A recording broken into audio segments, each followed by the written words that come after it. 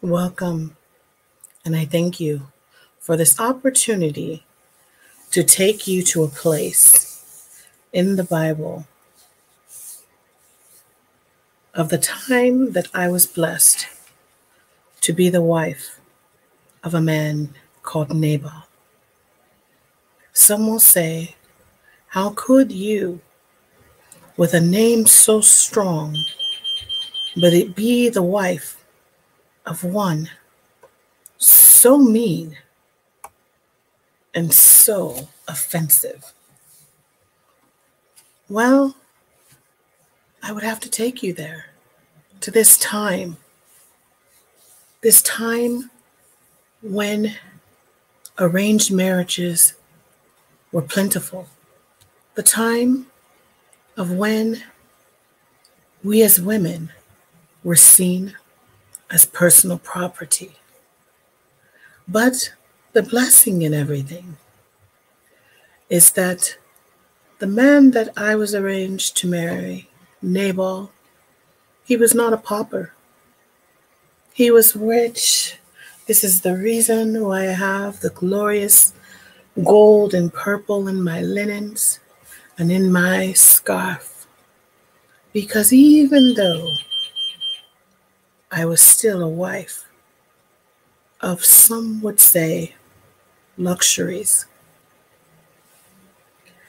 and my husband, he would pursue things that would be considered now times just despicable. But when you are blessed to be married as a woman, you do not look at the inward of the person that others might see. You look at the heart.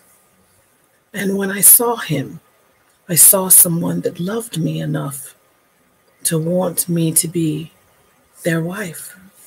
So I honored what God had given me in Nabal, and I tried to work through it all.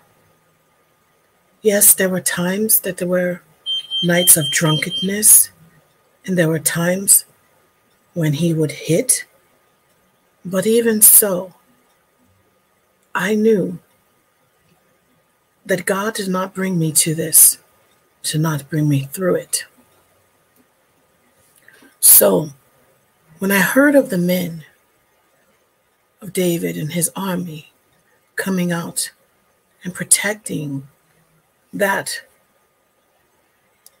Nabal had built, I was wondering what was for this good fortune that we had bestowed on us.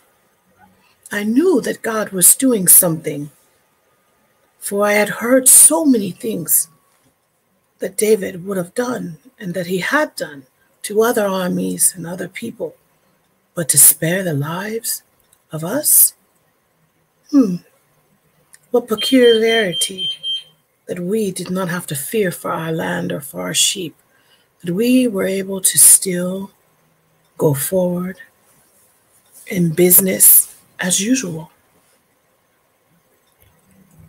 I knew that I had to continue to do what I normally did, which was be there, needless to say, to support him in all his endeavors, whether they were good or bad.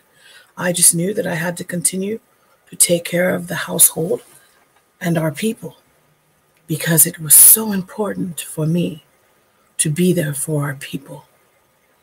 Because if I did not do what God asked of me, then things would have been worse on the people. And I had a heart to love. I knew that to love God was to love his people. And all the people that Nabal had acquired, I knew that I had to be there for them, even if he was not. So when the servants came to me and they told me what Nabal had done, I was in fear of not only my life, but that of the servants as well. I knew that Nabal had made such a poor decision by saying such a thing to David and his men. And I just listened to the words play over and over and over in my head. How could Nabal do this? How could he be saying such an offensive thing to the man that could have smite us down? But yet, he never did. He could have killed us, but he never did. He became like a hedge around us and our sheep. To think that Nabal, in his drunken state, would only think that he could say such a thing and that no one would be at harm's way was incredulous to me. So I knew that I had to be not afraid and work hastily to unwind the misfortune that my husband had put on all of our heads. So I had the servants hurriedly get everything that David had asked for when he went to Nabal. And he sent the men out to him. I asked them to make sure that there was meat enough for all, and to make sure that there was water enough for all, and to make sure that any and everything that we could put out there, we did, to show them that we were going to be good people to David, as David had been to us. And I told them to not say anything, to just hurriedly, let's get there, so that we could prepare these things for David and his men as he had requested. And I went out there to David, and I hurriedly jumped off the ass, and I bowed down to him with my face in disgrace of what my husband had done. And David did receive us and receive everything that we had given us. And he told me to lift up my head and that I understand that the wise words and actions that I had done, and that I said to him, is the grace that he had given me that day, and the hope that I knew that I had done the right thing. But I also knew that in doing this right thing, that I too had to rush back and tell Nabal of what I had done. And even when I found him, he was drunk. I did not wait and tell him that night.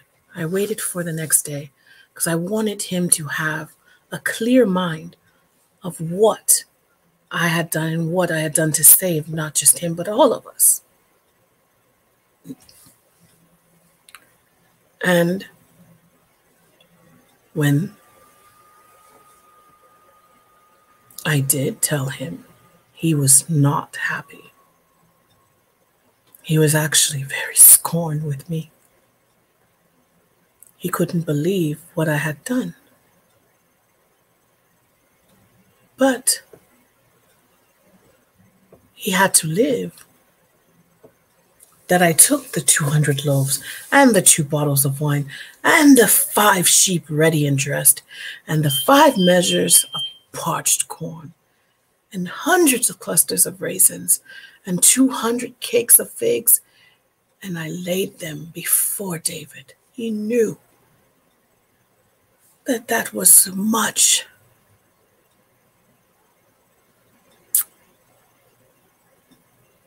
But little becomes much in the potter's hand. And even though I did this, Nabal, he still fretted about, like, what have you done? But I knew in doing that I had done the right thing. I did not fear for my life. I did not fear for the life of the servants. I knew that that is what God had asked of me. That when my husband made poor decisions, that it was meant for me to make right decisions. And I did so. And 10 days, I tell you, 10 days.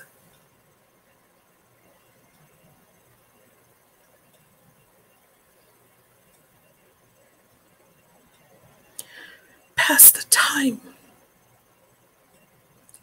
that I did such a great thing.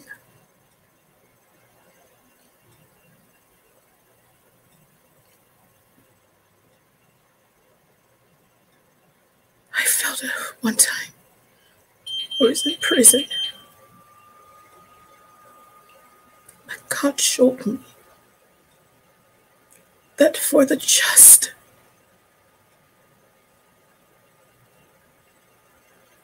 He will redeem them. And in 10 days,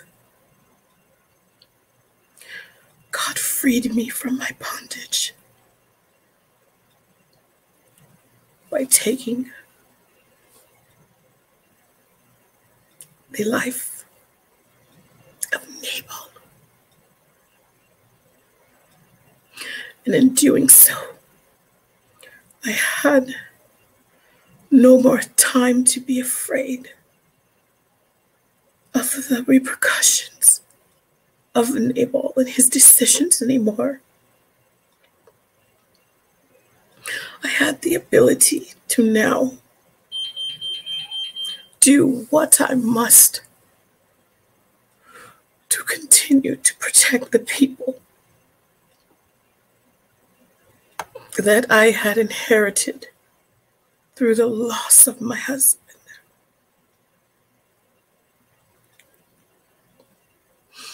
So,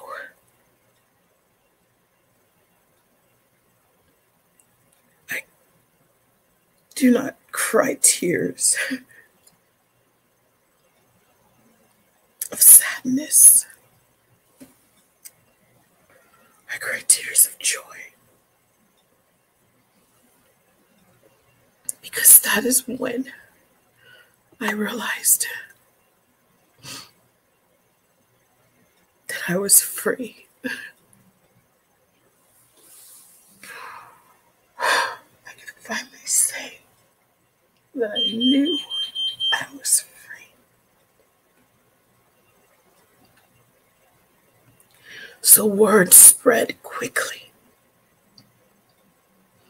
that Nabal was dead.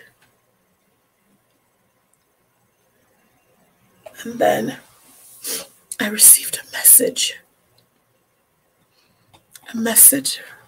from David's men that request that David, he wanted me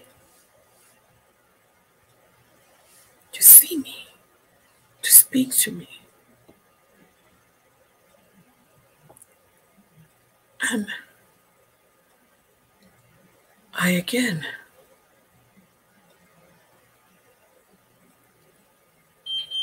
hurriedly myself to him. And David said to me, I will never forget the words. Praise be to the Lord, God of Israel, who has sent you today to meet me. May you be blessed for your good judgment, and for keeping me from bloodshed this day and from avenging myself with my own hands. And I realized that for me saving not only myself, but the people, that God blessed me. He gave me a fearless faith and a fearless grace. And he let me know that right then that I was in safe hands. And David asked me to be his second wife. And I accepted because I knew right then that he heard me and that he listened to me and that I was a woman that had spoken on my husband's behalf. He could have killed me, but he accepted what I had said to him, and he forgave me.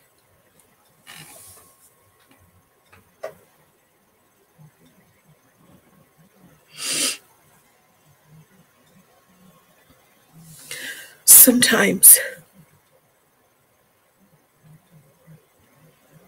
our beginnings are not always what we dream of.